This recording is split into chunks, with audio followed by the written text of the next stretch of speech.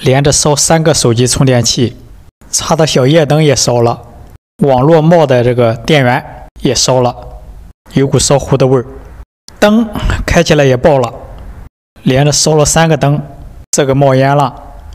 燃气壁挂炉今年烧的第3个了，里面啪啪响。空调打开有显示，但是运行不了，什么原因啊？房主要崩溃了，找了很多电工都找不到原因。测量一下电压，一般电压高了会烧电器，测量电压正常230伏左右。房主说来的电工都测电压，都说正常，但就是烧东西。昨天晚上就开着浴霸开始烧其他电器。你看啊，我打开空调，然后来测电闸的电压，电压没问题，空调就是不启动，奇怪的很呐。插一个烧水壶试试，房主刚插上电，一开烧水壶，插排的指示灯啪一声爆了，不亮了，就这么神奇。那我赶紧测一下现在的电压，电压正常，电压也不高，好神奇啊！我测一下这个插排的电压，表上显示电压正常。我现在去开烧水壶，看电压有没有变化。哎，电压变成200多一点，电压变小了，好奇怪呀！关掉烧水壶，电压就升高。打开烧水壶，电压就降低，这是电压不足啊。在总闸这个地方测一下，我达到500档，电压235伏左右。然后我打开烧水壶，看看电压有没有变化。看一下电压，200伏多一点，这个电压变化有点大呀，是不是零线虚接了呢？带不起电器来。电压低也不至于烧这些充电器啊，这些电源插头。一般烧插头的现象都是电压过高，280-90伏、300伏以上。这一个明显烧的里面，你看一股糊味儿，这上面的电子件也烧了。到底什么原因能导致这种烧电器的现象呢？我把木头板给它抠去一块，把总闸露出来好测量。现在电笔、表笔都插不进去。现在测一下电闸的进线电压，就是总闸的进线电压。200伏多一点，那现在正在烧水，所以电压很低，这说明跟这个总闸关系不大。他们怀疑总闸不好，看了看总闸这个线也没有虚接发热，连接的很正常。我现在测一下火线与地线之间的电压，应该是220伏，电压没问题，很正常。那我现在测量一下零线与地线之间的电压。我为什么要这么测量呢？我不告诉你，接着往下看，零线与地线之间的电压，看看多少伏，20多伏，23伏左右。这说明什么问题呢？是零线带电还是地线带电呢？反正它们之间有20多伏的电压。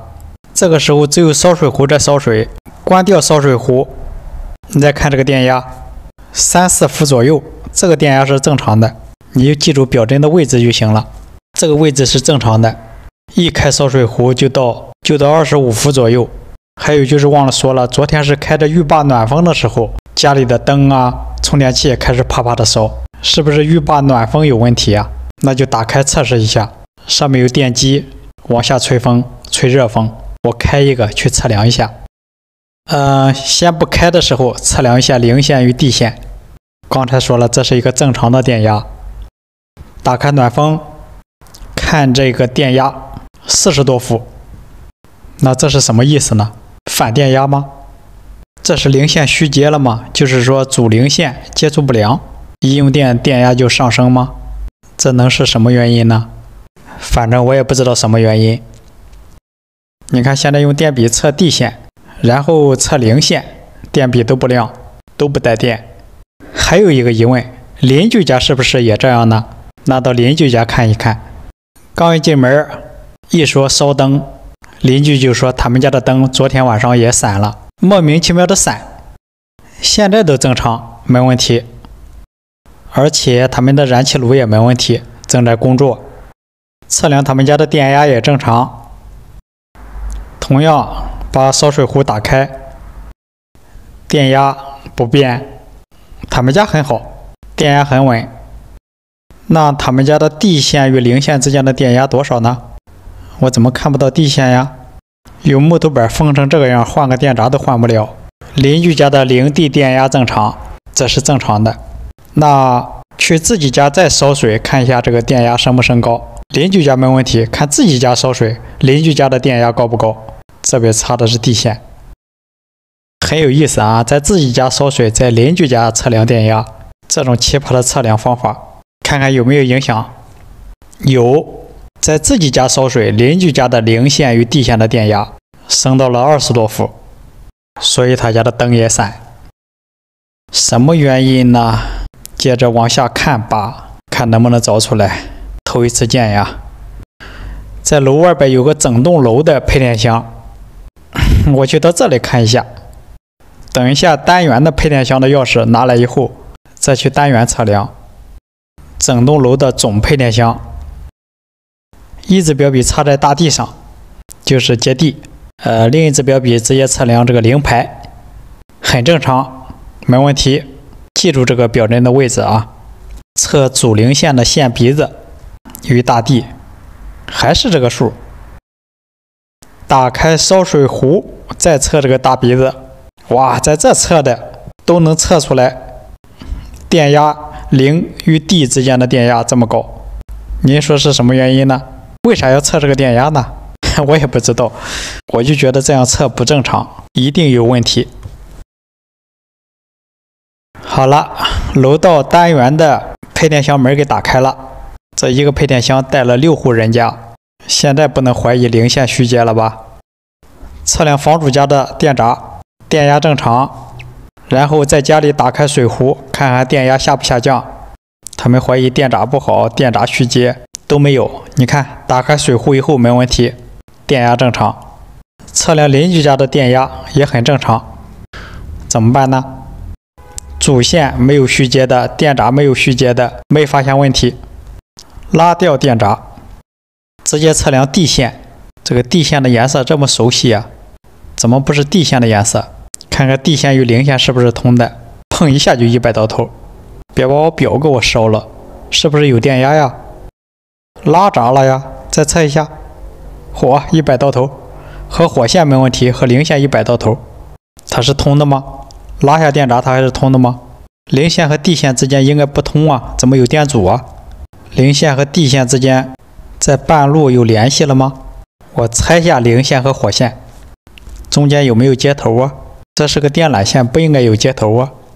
我一边拆一边想，感觉哪里不对头，颜色不对头，这是个绿色，赶紧去楼下看看。您看这个地线是什么颜色？就是这个主地线，这不就是隔壁老王的颜色吗？您再看上面这个零线的颜色，我把它拆下来，黄色，这是个地线，他们当零线用了这么些年，然后零线当地线。好了，这就明白了，零地接反了，给它恢复电路。您看一下这个地线，黄色的吧？哇，修到这里我心情大好，差点翻船呀！这边把电路恢复，这下楼的速度飞一样的感觉。在这把零地线一导，房主一说这几年不经意的就烧灯，然后烧电器，原来就是这个原因啊！地线不可以当零线用，零和地还是有差别的。送上电，电压正常，把所有的电都送上。零线、地线电压正常，空调开机自热正常，除了烧坏的电器，一切都正常。这次维修挣钱多少不重要，主要是心情好。是不是感觉这个故障原因很简单？